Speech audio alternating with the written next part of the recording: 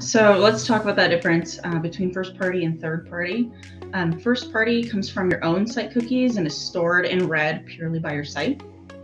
This is everything that the user tells you about themselves through on-site behavior, opting in to sharing their information through chats, forums, and other means. Whereas third-party cookies can come from sites like Google, Facebook, the like, and track browsing behavior across their entire browsing history, collect that demographic and geographic information, and then we can use this third-party data to harness and gain valuable insights into what their specific interests are. So if we pop and there's a lot of information there, right? Like it's so much so that that's kind of why they're like, okay, maybe this is too much, and it's you'll talk about this. I'm not going to steal your thunder. I'm sure y'all know it's why you're here, but change is coming down the pike, and a lot of it has already arrived.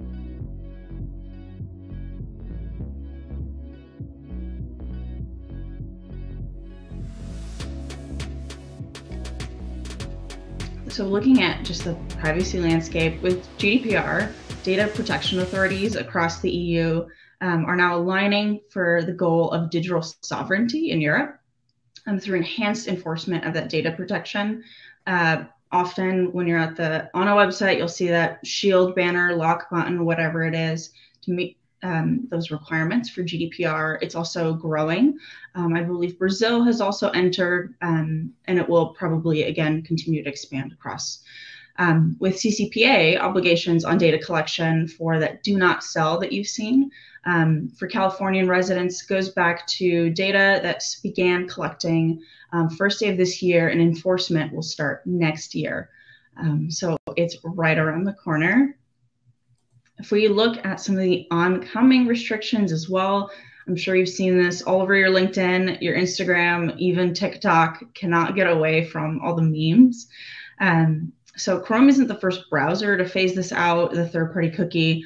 It was a huge announcement, however, and in late 2019, Chrome was making up more than 56% of the web browser market. And this phase out is going to come in mid-2023. And on top of that, Apple has instituted those large privacy efforts that you've seen from Find My iPhone to iCloud, the whole gamut, like ATT, which is the app tracking transparency, where you get the yes, no on who can collect your data.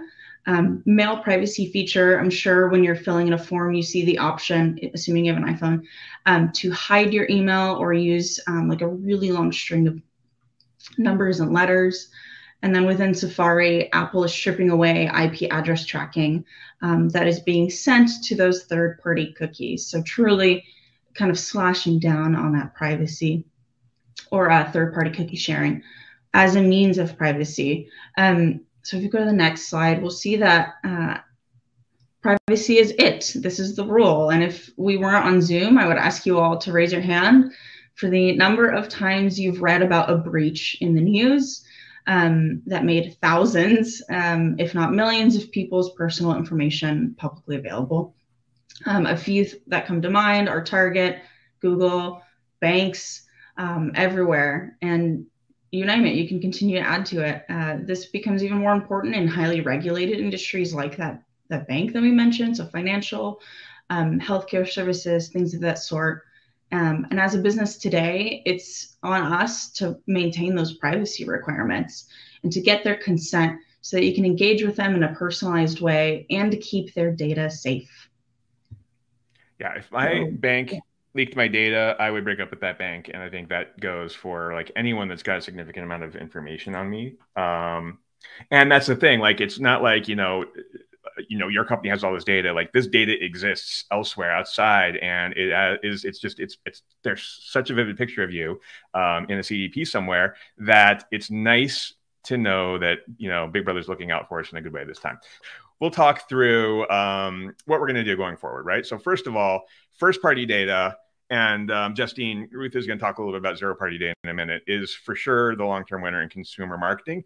And that's because it, A, addresses the privacy concerns that we are all concerned about, and it allows like organizations like your company to build a stronger relationship with your customers, your audience, like not even just your customers, but everyone that interacts with you.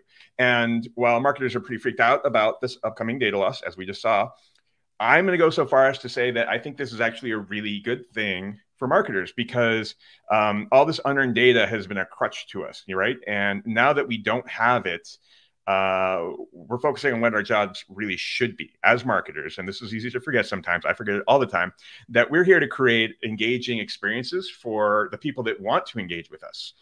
We're trying to impress, wow, win over, provide value, provide content to our most important audiences.